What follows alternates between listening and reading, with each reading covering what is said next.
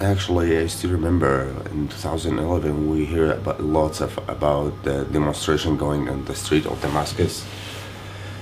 Once I was in the old city in nearby my work back that time, and I saw like 25 guys, 25, 30% like trying to make a demonstration, trying to let the people join them. It takes like 2 3 minutes maximum. They were shooting the demonstration by mobile cameras and this stuff, and then from the sudden when they saw there's no one joined them in that area, it was in the old Damascus, they start running like someone trying to attack them, while the security forces and policemen were standing there trying to push the people of the old Damascus who's living in that neighborhood, who get angry from these guys, trying to push those people away from them, like let them say whatever they want. They have the right to say, to talk, and we are not going to harm anyone. Especially they are not saying anything wrong, they are calling freedom.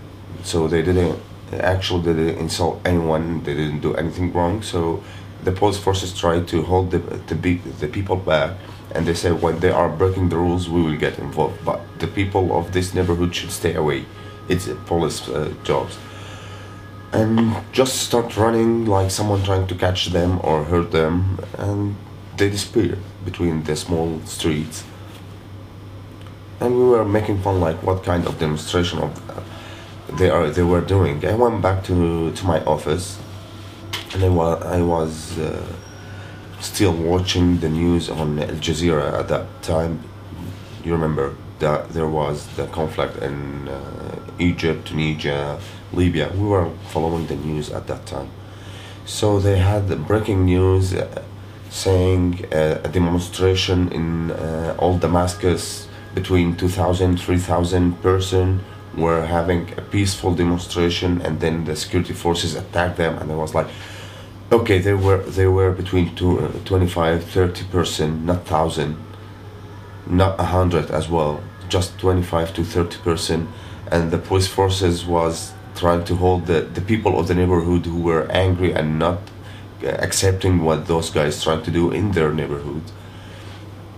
And it was like, okay, Al Jazeera, you are lying, you are just having much more bigger numbers of what's really happening on the ground, and you lie about the forces attack while no one attacked, and they showed exactly what they were shooting by the mobile, and what you could see that someone holding a mobile camera and trying to escape from something, but you can hear the voices about like, yeah, run away, the police behind us, blah blah blah, blah, all this, but there was no one. I was witnessing this, I didn't listen to any kind of media. So officially, this is the biggest lie which I really witnessed with my eyes. No one told me about this.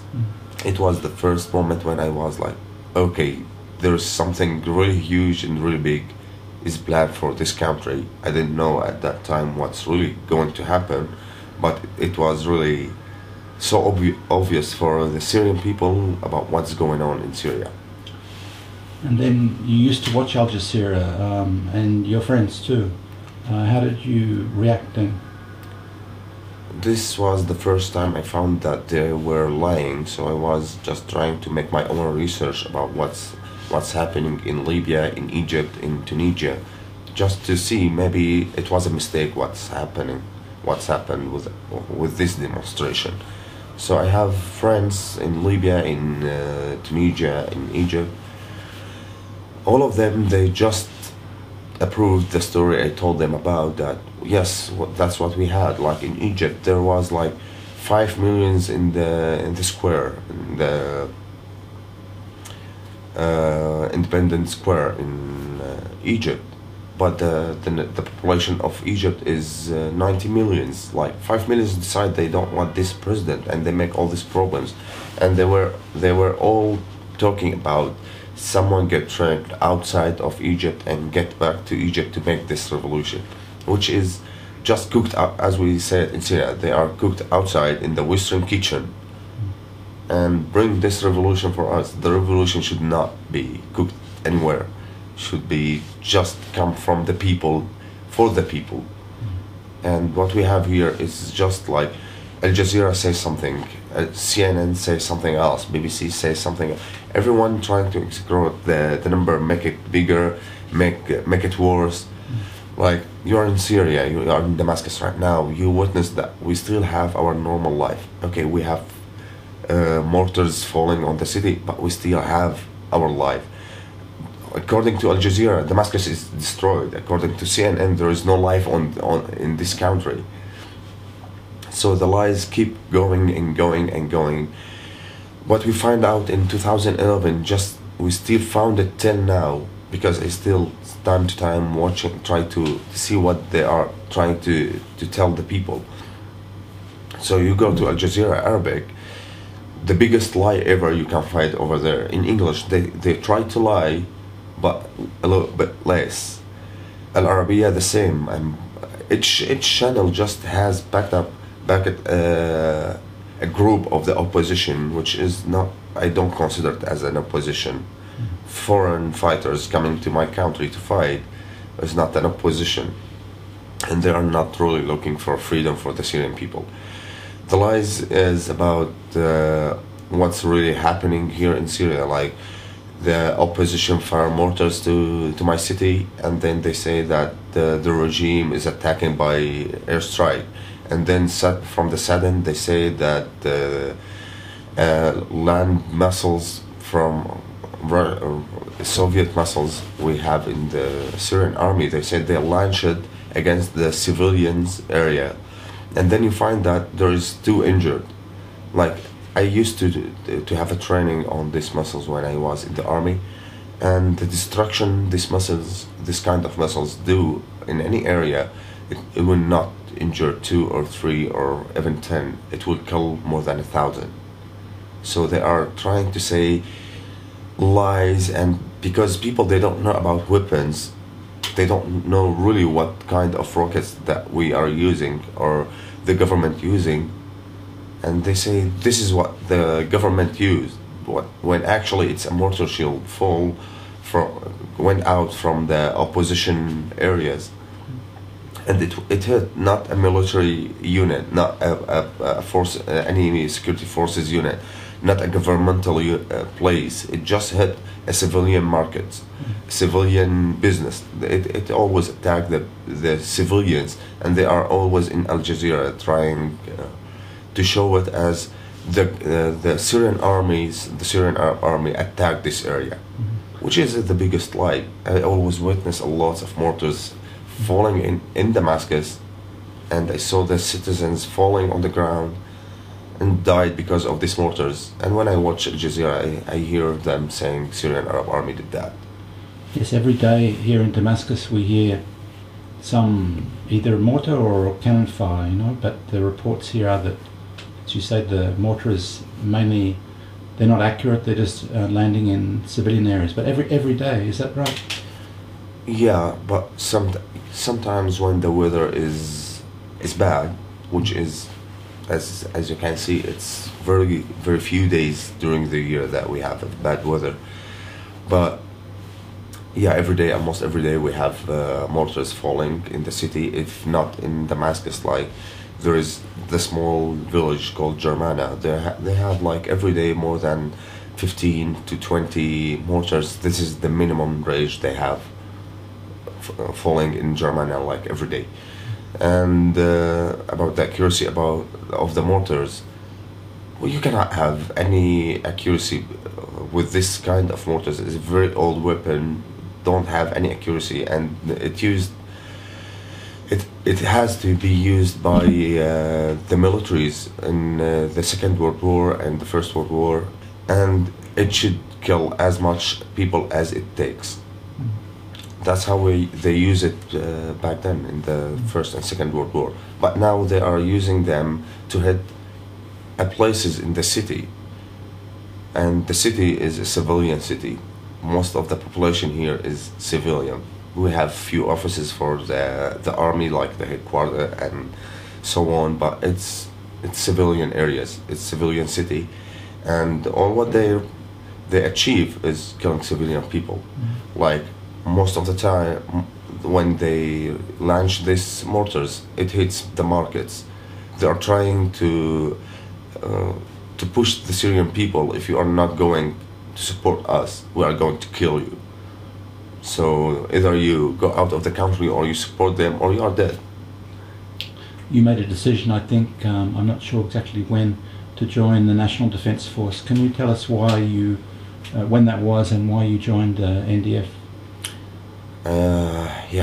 The decision was I had a friend who was killed. He's our murder, the first murder of my friends. His name was Adra. He was a player in the national team of the basketball, and at the same time he is a teacher, sport teacher in a school, private school in Syria. He got shot 11 times in the chest, in the neck, because he was a supporter for the president. According to them, it's his opinion. He didn't hold any weapons. He didn't do anything. He was working with kids. He teaching sport, which is something we all needed, something so peaceful. And he was killed for his opinion. At that moment, I was like, okay, that's it. If we are going to just stay talking to the people who is going to shoot at us, we are going to be all dead. So the first thing get to my head was to protect my country. I should go back to the army. So I tried to rejoin the forces, the regular army, but they said that you are specialized with something we don't need it at the moment. So when we need you, we will call you. After like 6 months or something, they established the NDF, so I just applied for them and I joined them because I think it's my duty to protect my land, the land that gave me everything to grow up and to be the man that I become at this moment. And what sort of, you think a group leader, can you explain what your role is in the NDF and what you do day to day or week to week? Actually, I'm a leader of a group for small range engagement with the enemies, and our mission is always to get to the civilian areas which were occupied by the opposition, which is 90% of them are foreigners, Pakistani, Chechenian, and so on. You have multinational army fighting against us. So we were trained for the city wars, street wars. We know how to deal with this kind of wars. Like sometimes we have engaging in the same building or in the same flat, and sometimes in the same room. So not the regular army wasn't trained to have this kind of war. And when they stopped, the idea of establishing NDF was to not destroy the country. The troops of the NDF, they know how to go inside the building, secure the building, and have this small war inside the same building without destroy it. The regular army, all what they know, they can use their artillery and bomb the building, destroy it, and they killed everyone.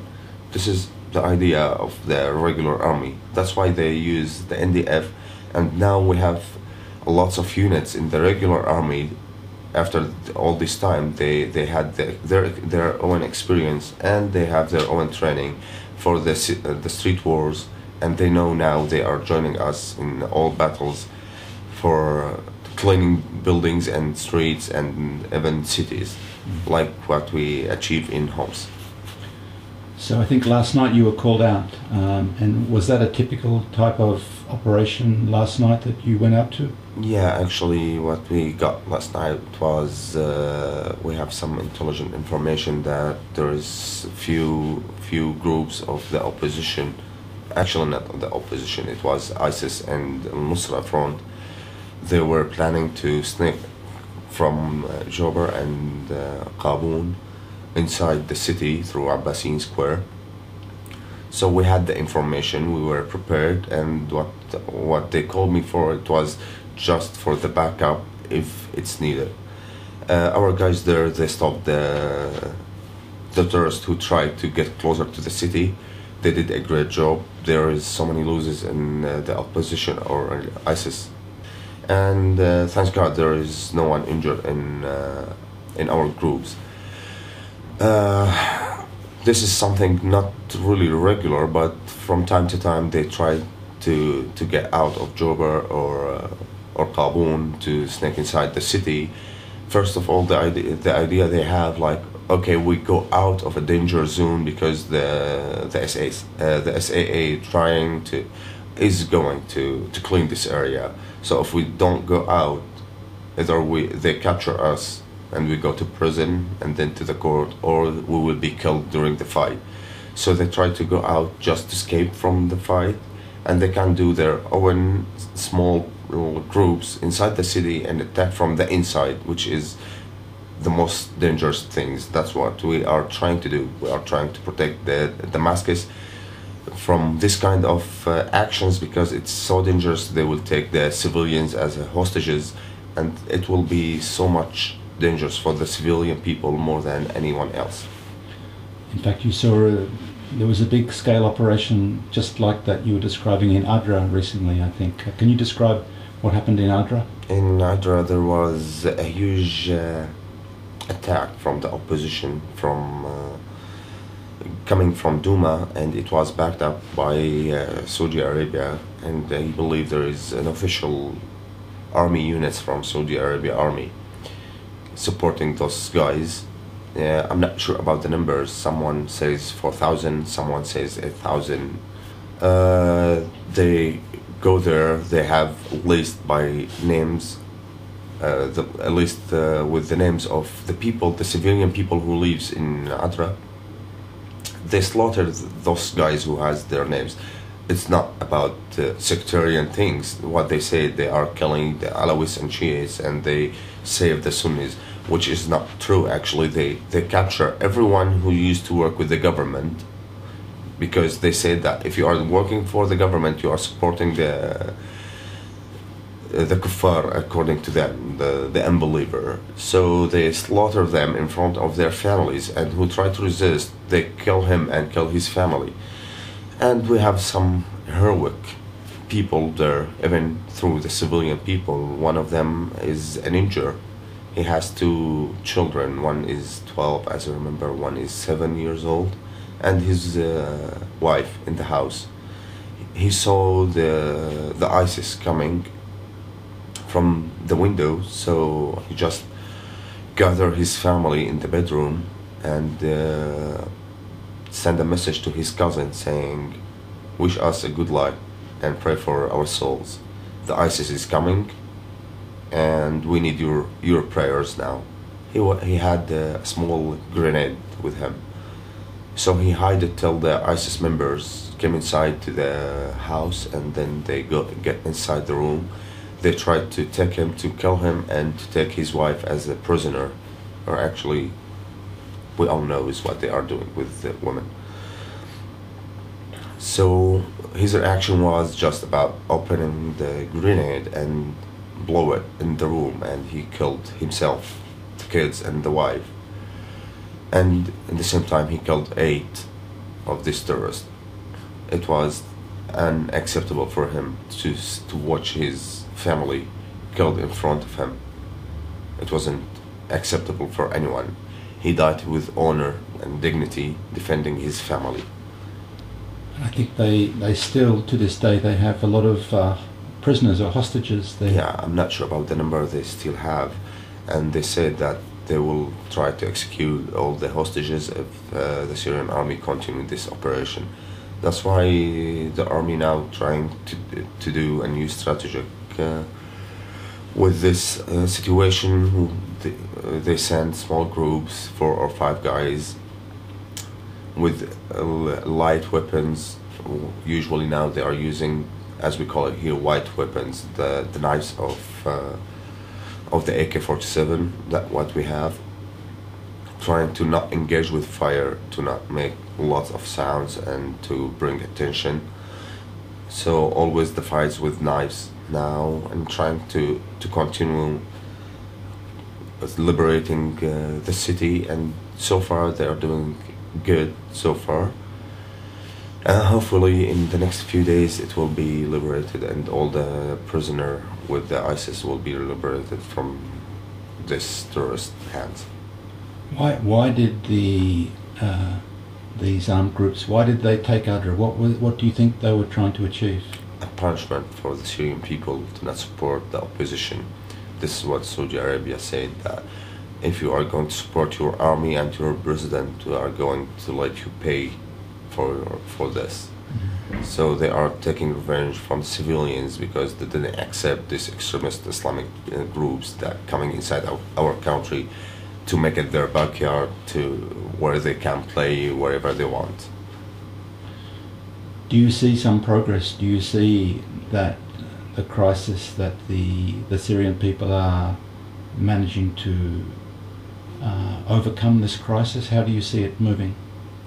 I think it's moving in very well progress. I think in some area it will take some time to forget. Or actually, no one can forget, but to forgive, it will take some time. But I believe there is so many people, Syrian people, even those people who were opposing the president and the government. Now they open their eyes to see what they brought to this country. And now they are supporting the Syrian army. Even some of them, they volunteered with us to protect this country against those tourists who came inside from the whole world. Are there members of different communities in your NDF is volunteers, right? Yeah. And do you know what sort of mixture of communities you have in? Yeah, it's exactly just like we were before in the army and like we were before in the normal cities. We are all from different backgrounds. We have the educated people, we have uneducated people, we have all sects fighting all together.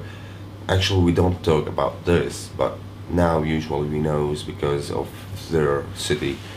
But we are from all different sects. We are from all different religions. Like people that they will not believe. We have Syrian Jewish fighting with us. We have Syrian Christians fighting with us. We have Sunni, Shi'i, and Alawites, Durzi. We have all kinds of sects and religions who's living in Syria and who believe that Syria is their country. They are all still together, fighting together, shoulder to shoulder. We are not talking about where are you from or what religion do you believe. We believe this country is for all of us. And your religion, your prayer is only for God. I don't really interesting to know what others believe. It's their problems, their opinions. I don't really care. I do what I do between me and the God. It's between me and the God, not between me and the whole people. Are you hopeful for the future of Syria? Yeah. Syria had so many crises before, and this is just a new one. And this crisis was input to my country for what we have done. Because we are independent, we are not accepting any orders from the US and their allies. Even with all respect for Iranian and Russians and Chinese, we didn't take any orders from those guys. We are appreciating their support in the Security Council or by sending items like fuel and diesel and medicines and food to this country. But even that, we still not accepting any orders from anyone. Till today, we don't have that much debt on Syrian government. We still living our life. We have short stuff in the markets, but we're still alive. We're still doing our life. We're still our citizen people. Still going to the coffee shop, to the restaurant. Even they go to nightclubs celebrating their birthday. We still have this kind of life. We're strong from inside, and we will continue. And this crisis, as I told you, it's just one crisis. We had a lot before, and I'm sure it will not be the last one.